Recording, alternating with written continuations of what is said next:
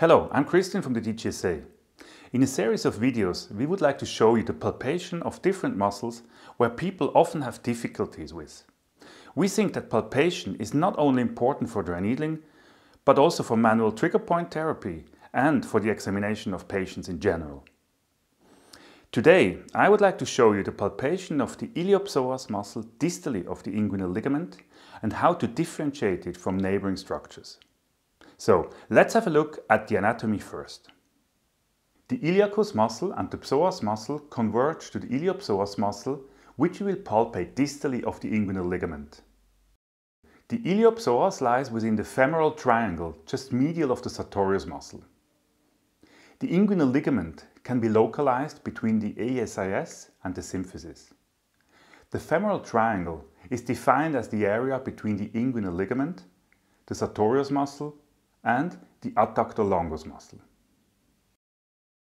Before we palpate in the femoral triangle, we have to know the structures there. From medial to lateral are the femoral vein, artery, and nerve.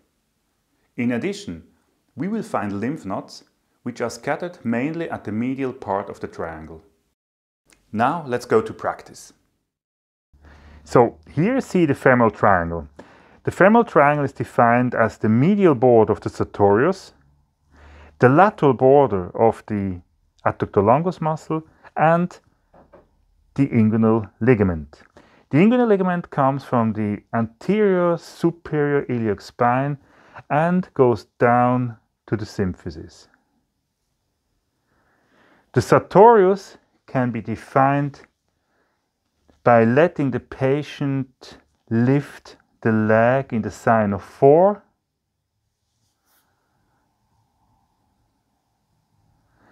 and the adductor longus can be defined by letting the patient press the knee against medial. So the adductor longus is the most prominent or dominant muscle of the adductors. Then, before we palpate in the femoral triangle, we have to palpate the femoral artery. Now, if you palpate the femoral artery,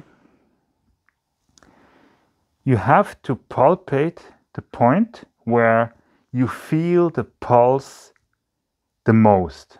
So basically you can feel the pulse from here to here, but you have to locate the spot where the pulse is the strongest, which is here. So this is the femoral artery.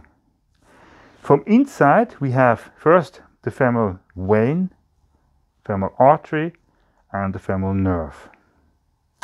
Also, before you palpate in the femoral triangle, please check if there are any swollen or painful lymph nodes. I feel lymph nodes here, and I feel some lymph nodes here, but they feel normal and are not painful for the patient.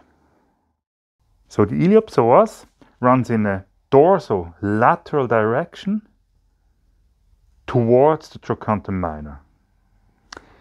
The best way to palpate the iliopsoas distally of the inguinal ligament is to palpate it just around the medial border of the sartorius muscle.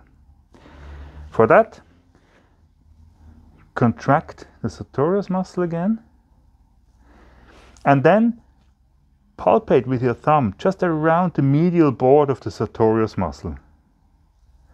And then let the patient flex the hip in an active assistive way, and then you can feel the iliopsoas muscle contracting toward your thumb.